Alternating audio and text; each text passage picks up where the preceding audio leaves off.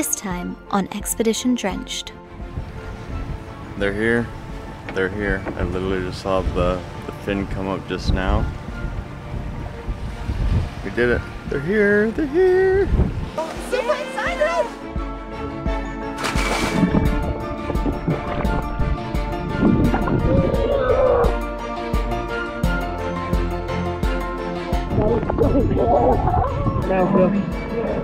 Like yesterday was my top three moments, and I'm so happy that you will be able to see it soon. Like a meter from the boat, just like made this big splash. Oh, what's that?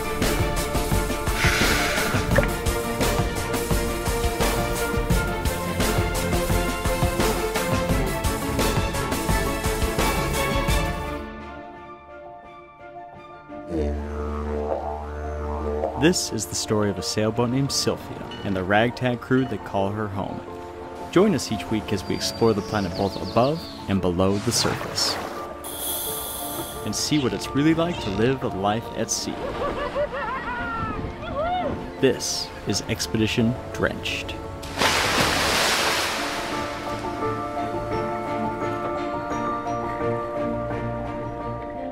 We've just arrived to a secret location, mooring ball in the middle of nowhere that minke whales come. And we're hoping they like the sound of engines and like compressors and stuff. Apparently the vibration attracts them. So we left our tanks to pump here. We're gonna pump them through the night. We're hoping that when we wake up, there's a bunch of minkes waiting to play with us. Excited because today I'm hoping that we see some minke whales, some dwarf minke whales. There's only like a 6-week period of time here in Australia where these little small whales called dwarf minke whales show up, and nobody really knows why actually. The animals just live in solitude their whole lives, but once a year for 6 weeks they gather here. You would think to breed or something, but nobody actually knows why. So they like the sound of engines, so I've just turned on the engine, let them know that we're here. Hopefully that purring sound gets them excited and they come close. And I'm the only one up, and so it's hard to have the whole boat to yourself with a crew of 12, so it's kind of nice. What we found, Matt, or what have we not found? We have this book of whales, and we're looking through here for dwarf Minkke whales. It's not in the book. It's not even in the book. I believe that undiscovered species of whale. Not even in the book. That's pretty cool. But what is in the book?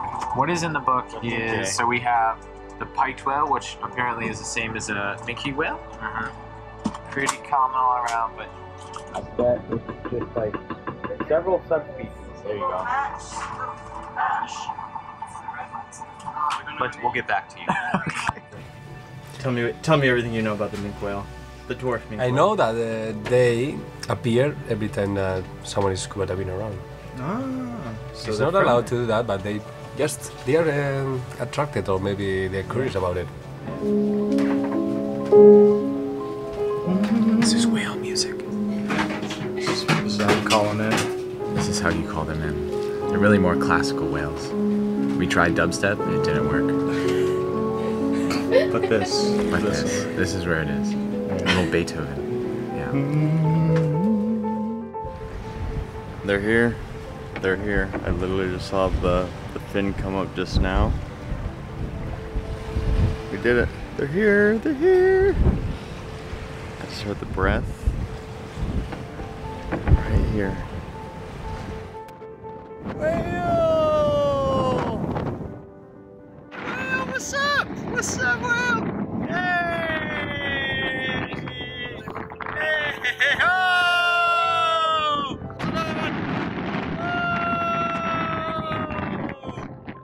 Oh, that one's huge.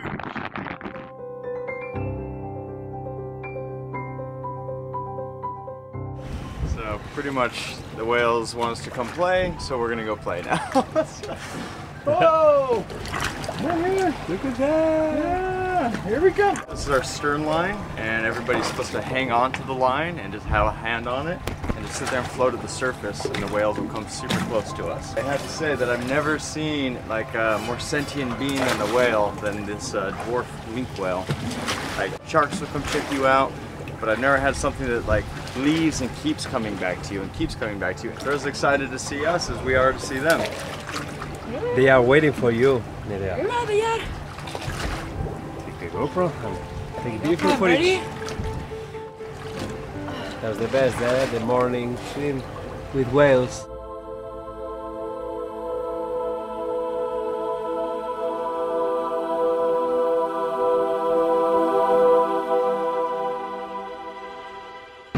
Dwarf Minke whales are commonly referred to as the world's friendliest whale. The Ribbon Reef in the Great Barrier Reef is the only known aggregation site for these whales, and currently the only place in the world where humans can interact with them while they're here for 6 to 8 weeks each year. It's important when interacting that we remain respectful to the whale by never swimming at them or touching them, rather allowing them to approach you by their own will, maintaining both the health of the whale and, most importantly, a positive, trusting relationship between us and them. The difference between a minke whale and a dwarf minke whale comes down to size. Minke whales can grow to around 12 to 14 meters, whereas a dwarf minke whale will only grow to about 8 meters. This species was only identified in 1981 after approaching scuba divers on the reef. It's still unknown why they travel to the Ribbon Reefs, but the current theory is that they travel up from the sub-Antarctic, giving birth along the way and mating, and finally arriving here to socialize and meet each other from their otherwise solitary lives.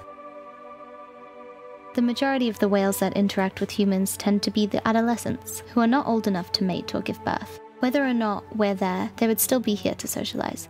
But it seems that since their schedule isn't too busy at the moment amid hanging out with each other, they also enjoy playing with us too.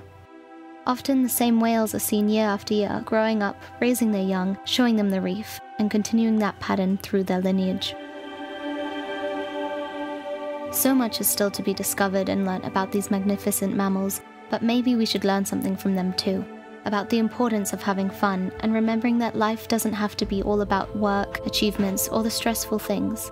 It's also about playing, having fun, and making time to do the things that make you happy with those who make you happy.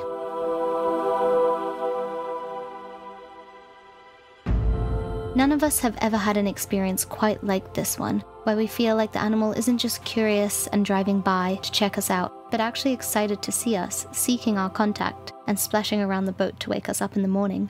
The memories we'll take away from this life-changing experience is something we'll cherish for the rest of our lives and look back on as one of the most magical encounters we ever had.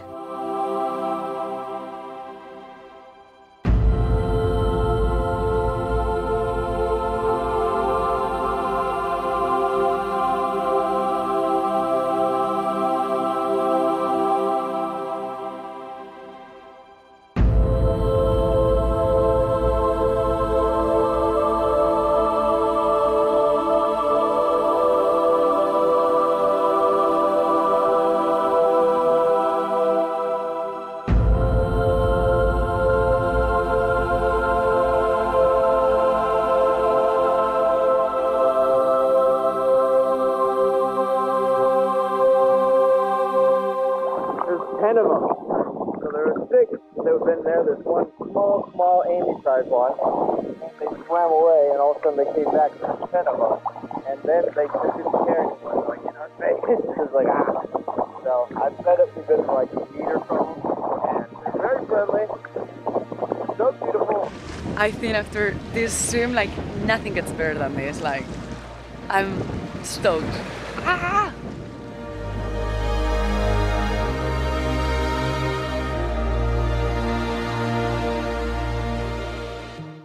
Want to tell me what maintenance team has to do today?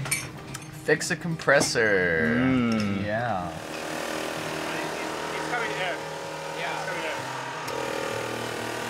So our compressor is on the fritz, as compressors do. They're notorious for always having issues, and ours has taken about an hour to pump a tank. Normally it takes about 25 minutes. So we're wondering if there's a leak or what's going on. We're not really quite sure. So me and Itola are tearing her apart and just seeing everything that we can. And in the meantime, I thought I would clean her up, so I cleaned all the parts. I sprayed it with zinc, because like everything metal on a boat, it eventually gets a little bit of corrosion and rust. This is our lifeline, keeps us alive, plus it keeps us having fun. To me, it's the most important piece of equipment we have on the boat, so we baby it as best we can. At this point, we've changed out the electronics on it. I feel like Aitor and I have become pretty good compressor mechanics, if you will. Just part of it, you know, when you're out diving off the map, you kind of have to be self-sufficient, and the compressor maintenance man, he doesn't do service calls out here, so it's up to us. We changed the filter and it started to work slower, so we are checking the filter again, what's going on, and we're gonna run again and we're gonna check if we can find any leaks, air leaks or something, because it's the power in the house, it's filling up, the tank is a little bit weaker. We found the crack that was in here and we epoxied it, and now we're putting this on. We're also using a zip tie to like keep this together. So we got this metal zip tie. We're gonna try to keep this together because what's happening is this hose is able to move out because there's a crack in it. And so we can't fix it because we don't have the right parts and we're out in the middle of nowhere. So we have to MacGyver it. Well, do you see that? We cannot focus like that, you know? Yeah. All the time. Totally Interrupting us. It's crazy. we're trying to work on the compressor. These whales are just out here popping up, being all whaley. This is the new and improved though. How is it doing? Painted it black. The zip tie is pulling it together as well as the glue. We've cleaned it all up, cleaned our case up. Now this is going on. And then we're gonna have... Now we're gonna have a new one. It looks a new compressor. Yeah, better, improved. Yeah. Pumps way faster. Yeah. Yeah. The moment we turned the compressor on, they came. So they like that sound. All right, Rania. We just walked out our back door. And what are we gonna go do here? Well, everybody told us the whales are back, so we're gonna go and see some whales again.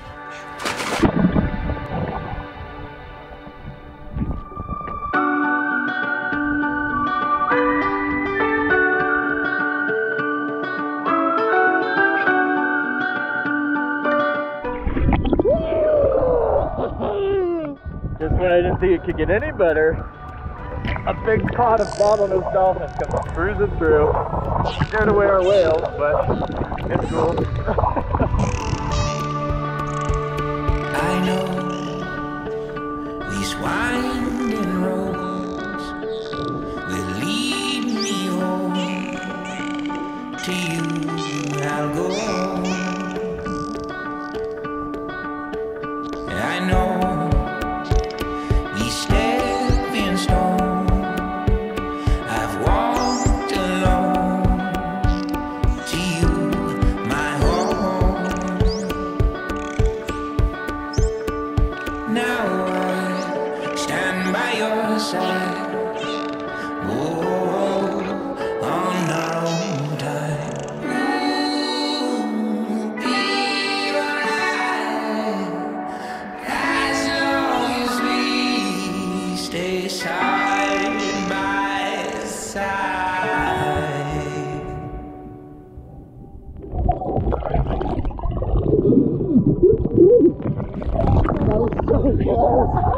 Exciting moment, so everybody jumped, and it was a baby, super playful. Yeah? Yeah.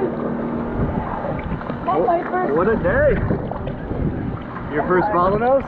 Yeah, like properly like swim with them, and they don't try to run away. Like actually they were friendly, like swimming around. Bottlenose are fun. Yes. Yeah.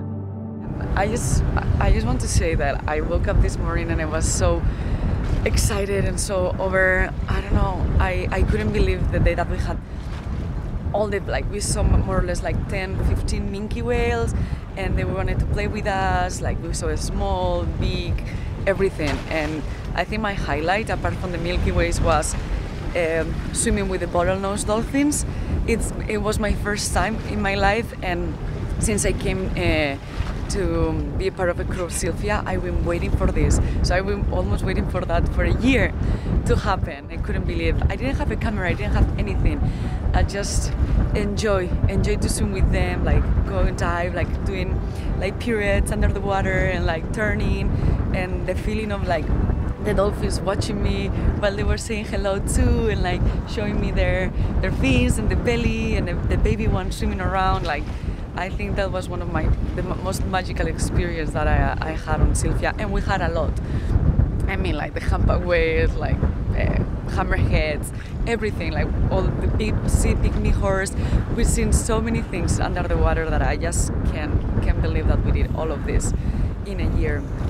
But yeah, it was my top three moments, and I'm so happy that you will be able to see it soon. What do you think about the day? Well, I woke up, went straight out to dive with the whales, and we're having amazing dinner, so yeah, good day.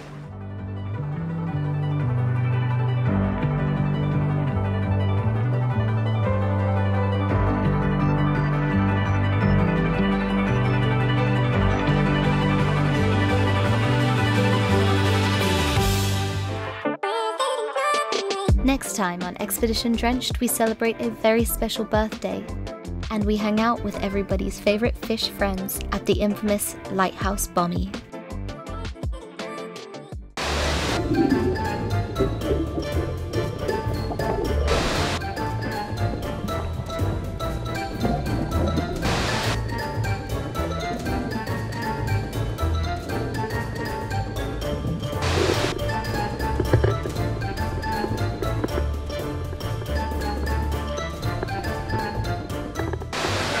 It's good enough, and we are like, should we jump? Should we see? Should we go to the bow? And we are running around like trying to take the best shot.